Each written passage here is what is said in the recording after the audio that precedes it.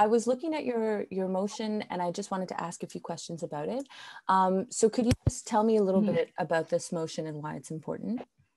What I'm going to be doing is putting forth to the municipal council a motion asking the regularization of non-status people who live in Montreal.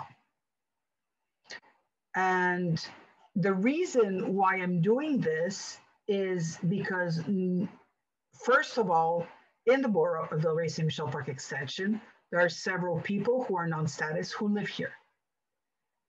Their situation is already precarious. With COVID, it's just gotten worse. And now with the curfew, it's made things very, very difficult, particularly for them. It's something that I've always defended in terms of asking for a status. I think it's something that we should do. They all live here, and as non-status, they don't have access to any of the government programs. So they have to work to be able to, feed and house their families or themselves. And so knowing that they are working, well, I believe that it's the morally, ethically, and now politically, it's what we have to do, is give them the status.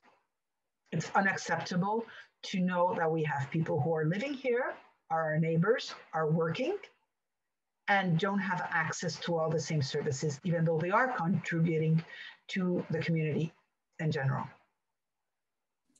So since you are the mayor and you do reside in Parc-Ex, do you notice these negative effects that migrants have not being status and trying to access status? Do you notice these negative effects in their daily lives?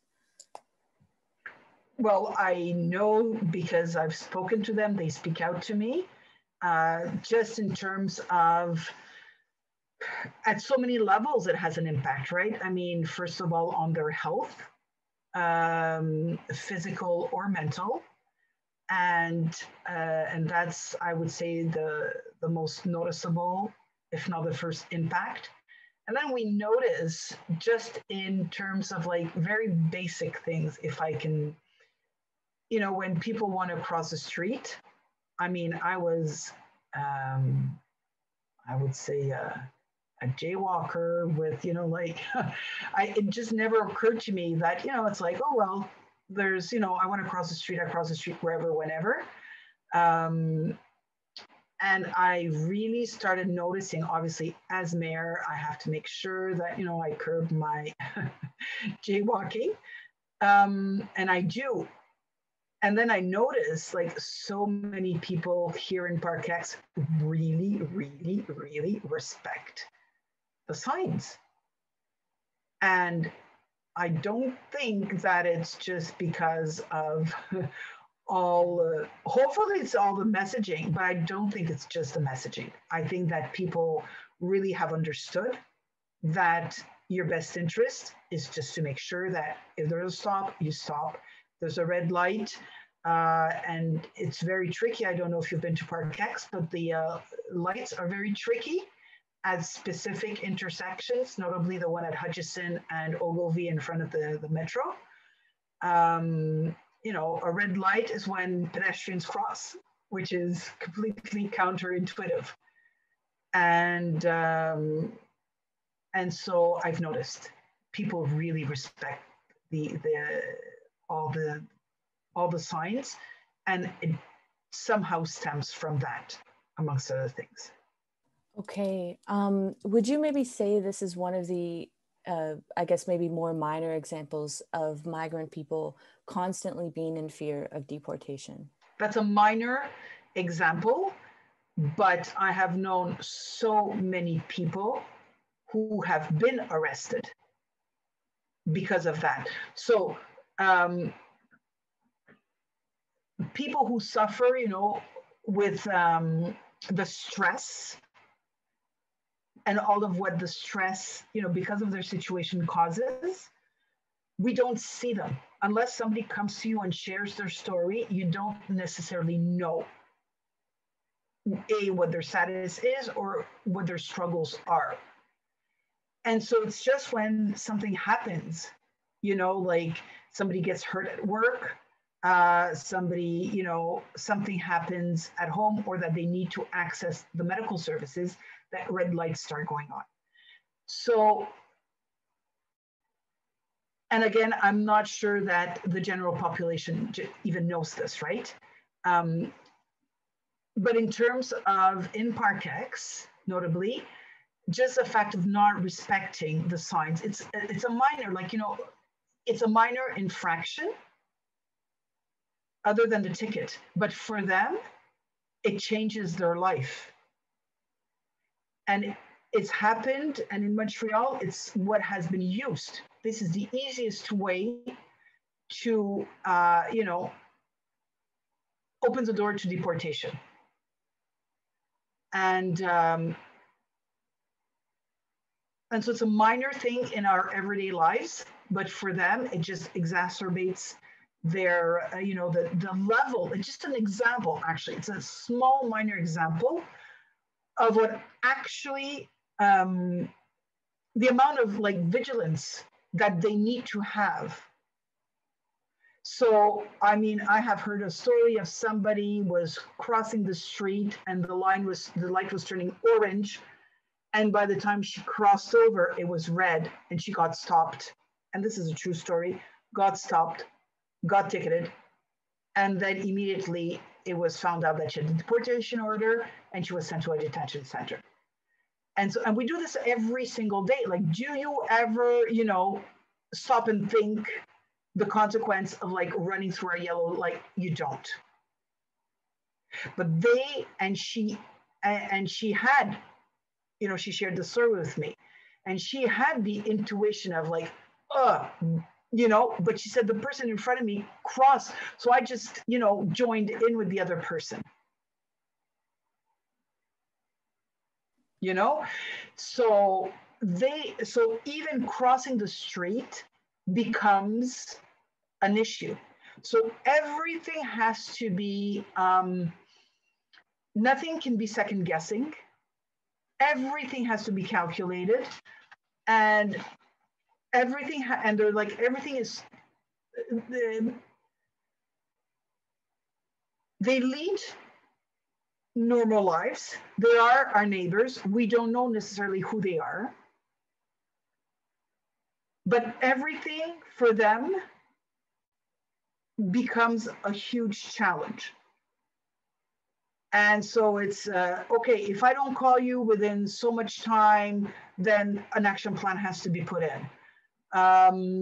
Here, you have to, make sure that they have keys in case when they come home that they see, policemen around, because sometimes it may be because the police are there to pick them up, or it's just a random, so again, I've had stories of people saying that we didn't leave our apartment, we stopped making all noise so that we were not, it sounded as if the apartment was empty because there were, police all over the building. And in essence, it was because a neighbor had been dead, and so they had a completely unrelated issue. But and so it just creates an amount of stress, and they did not move till all the cops were gone, and it had nothing to do with them, but they had no way of knowing it, and nor did they want to even ask out of fear. And so this is where, again, we would just open the door, when the knock would have come, and it's like, yeah, hey, what's up, don't know anything, ciao, bye, that's the end of it. That's not how it happens for them. So so these are all minor details. So this is what I'm saying, everything is, there's always has to be another plan. So if they come home and they see cops, well, they have to be able to turn around and go somewhere else. They need a safe space. So all of these mechanisms have to be there. Everything has to be thought of. You know, they need to save their money. Should something happen, they need a backup plan because they know that they will not be getting, like now with COVID, they don't have access to any resources. So they need to have like money saved up to pay for rent, to be able to, you know, all the costs. So, and obviously when they work, again, you know, the amount of abuse that they have to, they put up with, because they don't necessarily always know what the recourses are. And even if they do know what the recourses are, there's always that, you know, danger where they think that they will be deported, so that they just keep on, you know, putting up with it till it just gets so bad that they can't live with the situation. Really reminds me how privileged I am hearing all this, honestly. We all are. Seriously. So going back to what you were mentioning about the cops, have you noticed that, you know, more intensified policing due to curfews, due to curfew, is this making migrant people, you know, more paranoid of deportation? I have to admit, I have not left my house, or I made sure that I was at home for 8 o'clock, so I cannot at all, you know, attest to what's going on after. But what I do know, because again, people have shared their stories with me, is that because of curfew, some people either don't have a letter from their employer because they are working under the table. So no employer wants to actually say, I'm employing somebody, and not through legal channels. So many don't have those papers right off the bat. So they can justify being out on the road after 8 o'clock or before 5. So what that has created as a situation is that people are going either to their workplace and being there before, getting there before 8. And so people, you know, like shifts normally end at around, you know, 11, 11:30, midnight. Those are like, you know, when you have the turnaround.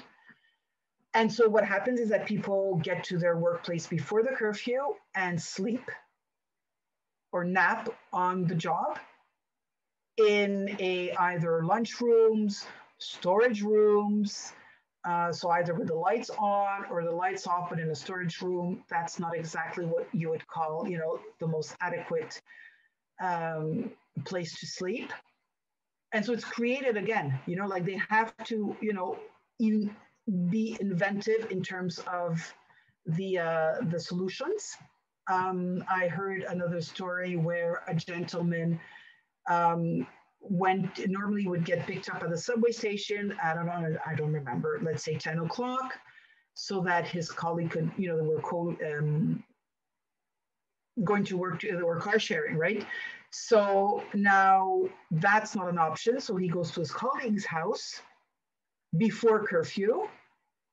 And now it creates a situation where normally you're not supposed to go to somebody else's house if you're not in the same bubble.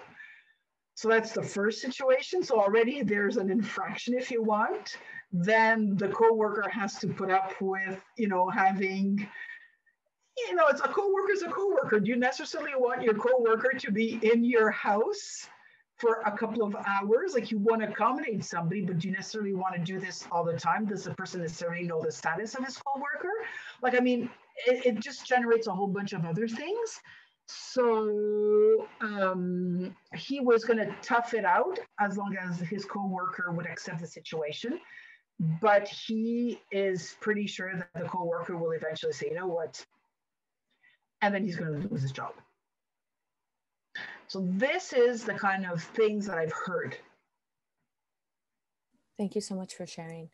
So last week, the immigrant workers. Sorry, and if I can add, and if they do have papers, like, if they do actually have an employer's letter, well, they fear that it's not enough. That if they do get stopped, well, then it's going to be, well, okay, well, give me, your driver's license, Medicare card, or something else with your picture and name so that we can actually. So it just creates an enormous amount of stress. So I actually don't know this, but do migrants, do they usually have some form of documentation, or it's usually like documentation from their country of origin? Okay. None. Okay, so that's very complicated in these situations. Yeah. So last week, the Immigrant Workers Center, they put out this press release, similar to kind of what you're demanding for regularization, but also for police to stop demanding identification when they're, looking at letters from employers in terms of curfew. And Mustafa from the IWC, he was saying that he doesn't want police to continue to collaborate with the Canadian border agencies in terms of, when they see an undocumented person and they report them. Is this something that you're seeing, and what are your feelings on this situation? I totally agree. I think that it's two different services that should not be collaborating.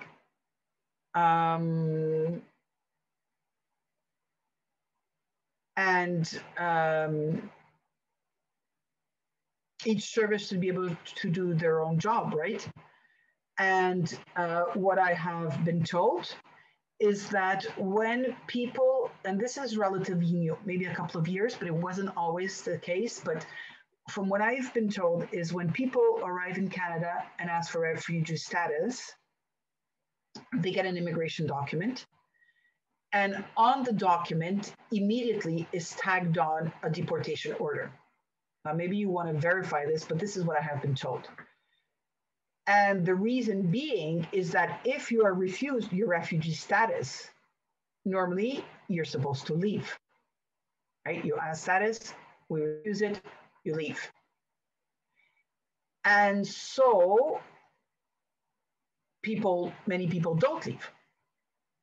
And so by tagging on immediately the deportation order,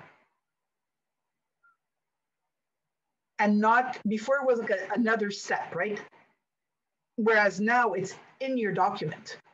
So this is why for the SPVM, if I'm not mistaken, it's easier for them to right away know that there's a deportation order because it's already there.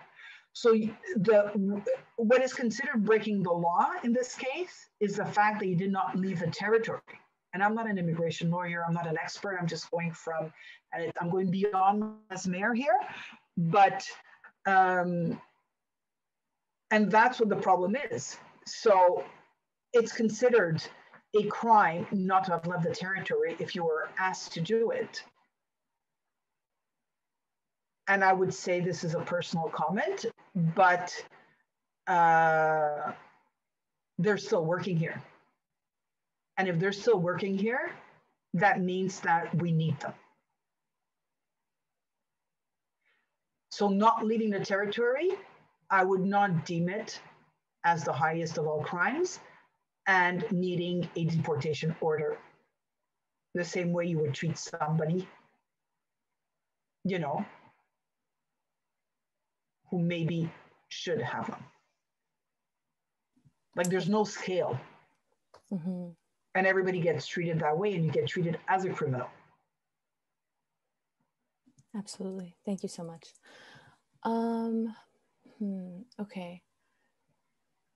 So I know this is a bit more asking for statistics, but maybe do you have a feeling or kind of an estimate of how many migrants are in our workforce, or if not an estimate, do you think that they contribute a lot to Montreal society?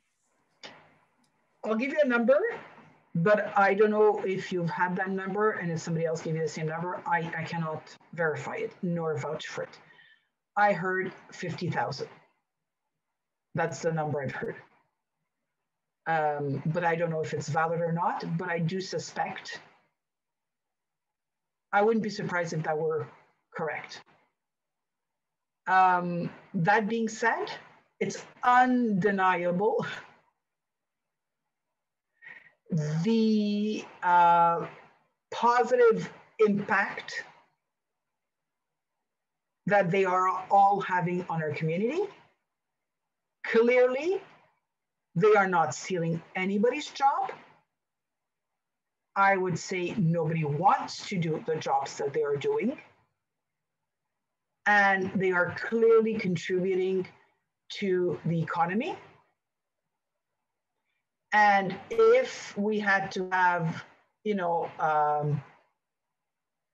some kind of migrant workers strike, the same way they've had, in the US, I think it was in California, I don't know where, a day without a Mexican. If we had to have a day without a non-status person, I mean, food processing plants would stop. We would not have our fresh vegetables on our, on our dishes, and households and offices would not be cleaned. We underestimate the amount of people who are here and the contribution they're actually having. Very true. Yeah, it's always really unfortunate to hear that narrative of, oh, they're stealing our jobs. I think people who say that are really misinformed. Yeah. Completely.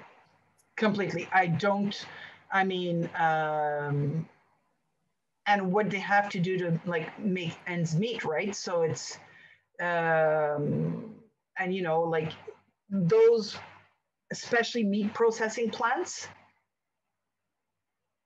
it's very often, if they're non-status, there are people who have recently arrived, who have, very precarious status.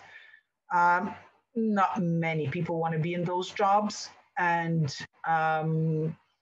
I have people who have gone through the whole process, because they were in between statuses and, and who've had to go through all of that. They all the same narrative. We did it because we needed to send money back to our family. I needed it because I had no other financial support. And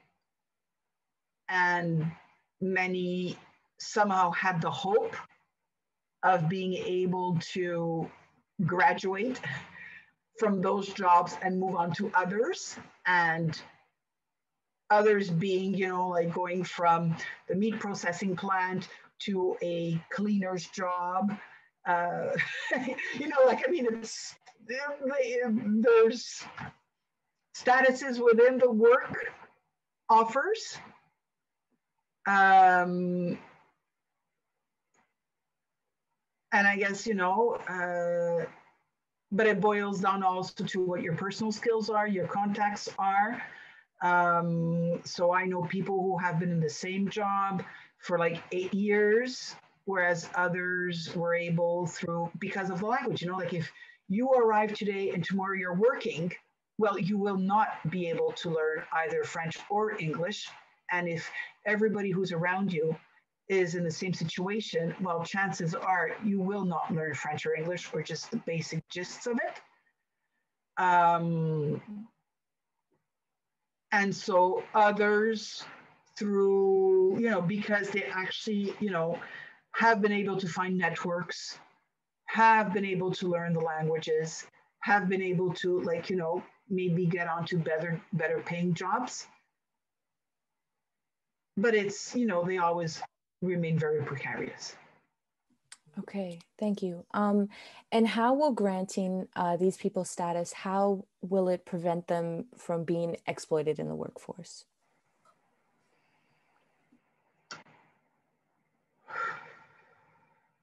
Well,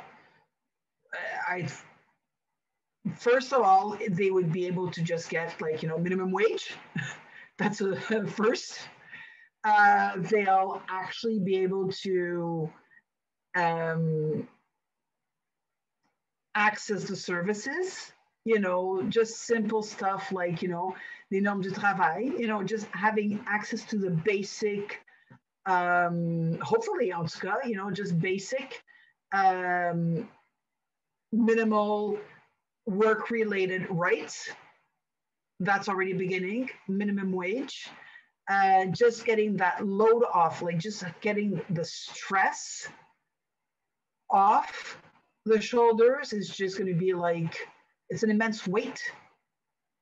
It's an immense weight that they're carrying around, knowing that they can actually access, health services.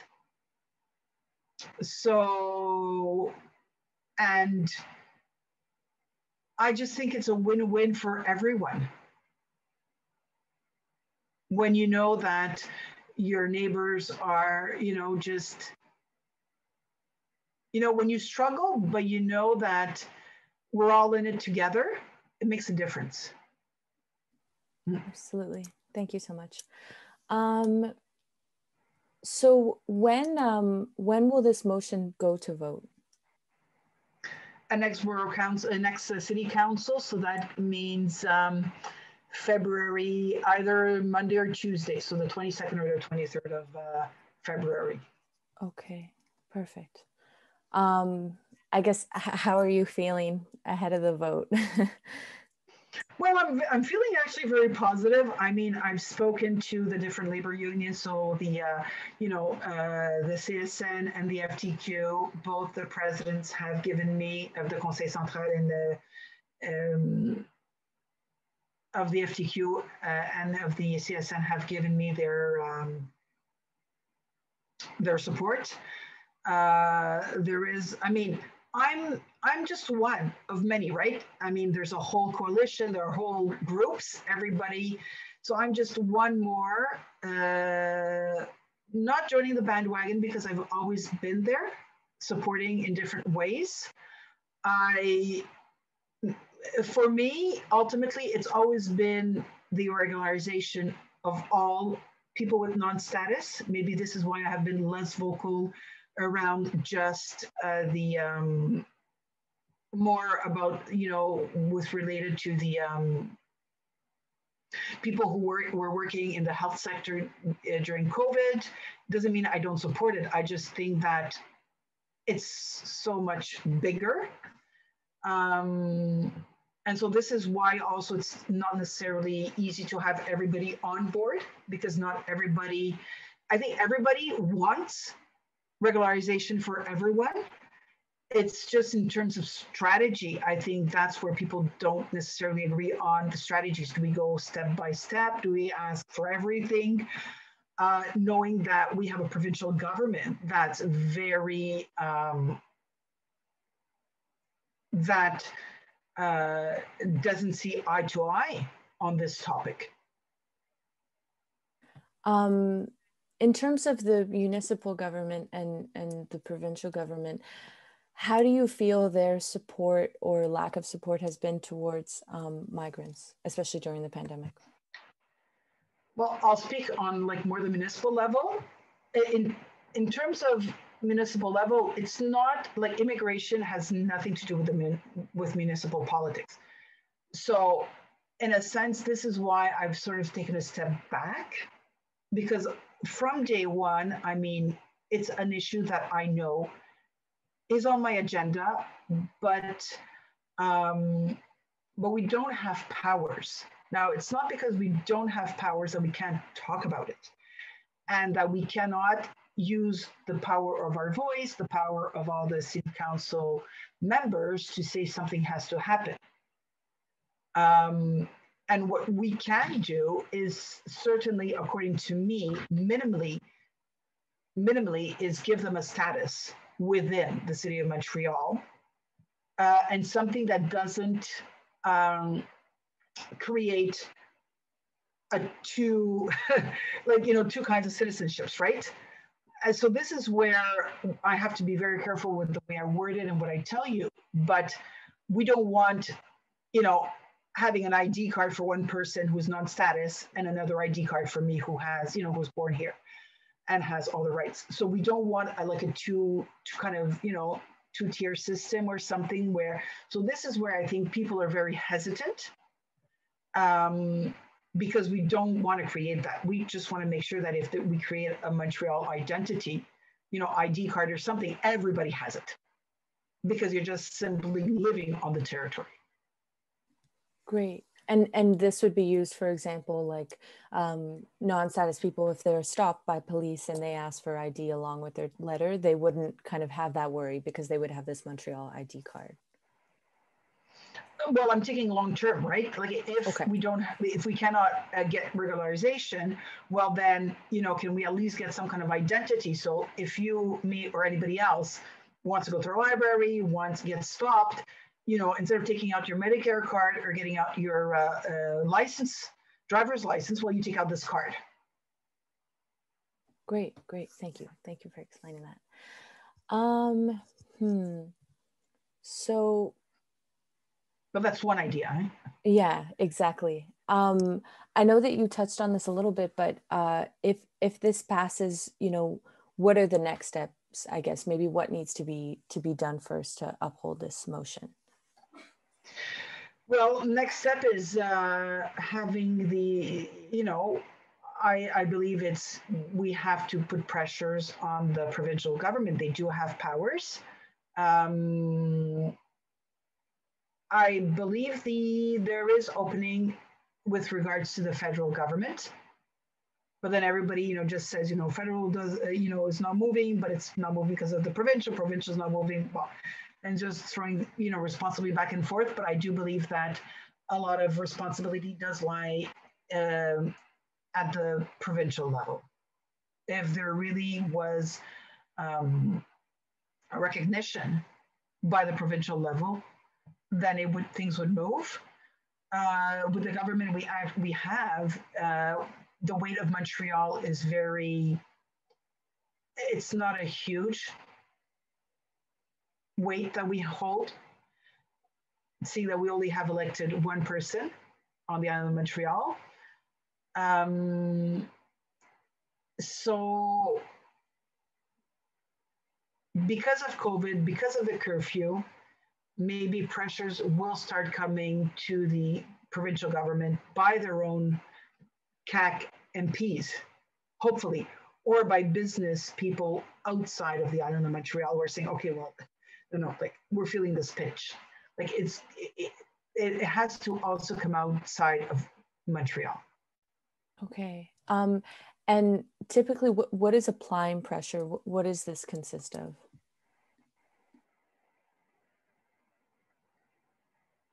Well, I think we have to be vocal about it.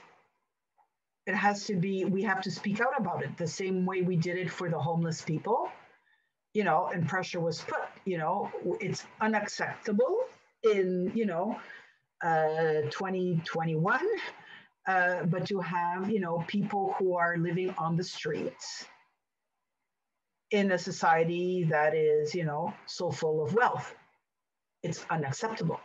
So the same way that people are talking out about it, trying to figure out how to, maybe not resolve the systemic side of it, but, putting, measures. And, they lifted the curfew for the homeless. We've put up tents.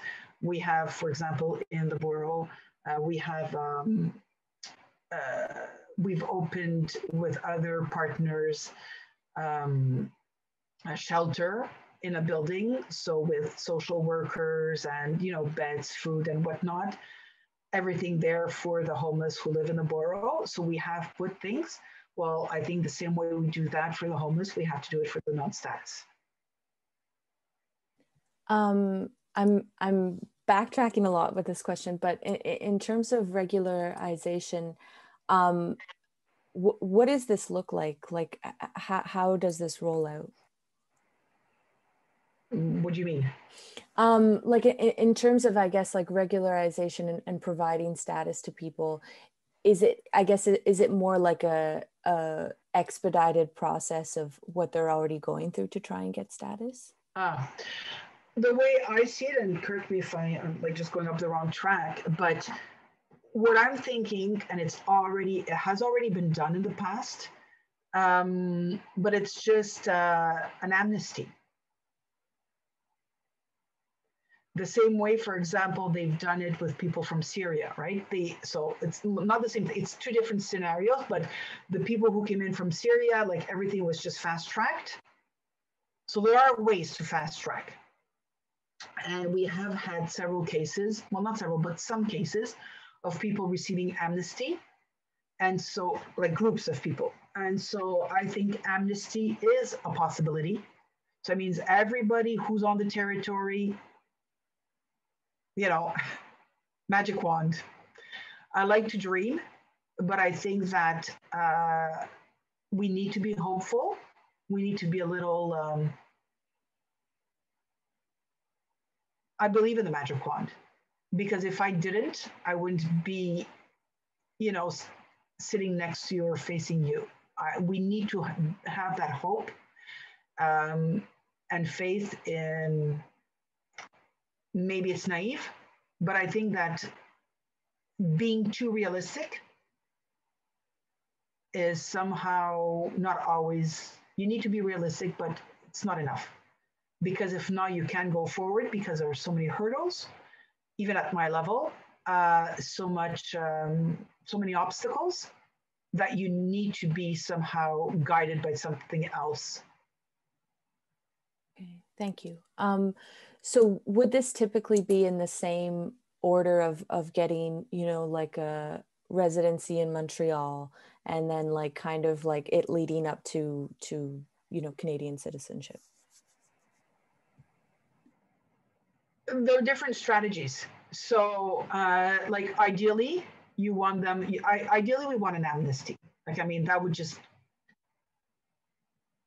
that's like, you know, just makes everybody's life easier, and it's like the simplest thing. I think that giving a Montreal citizenship is just,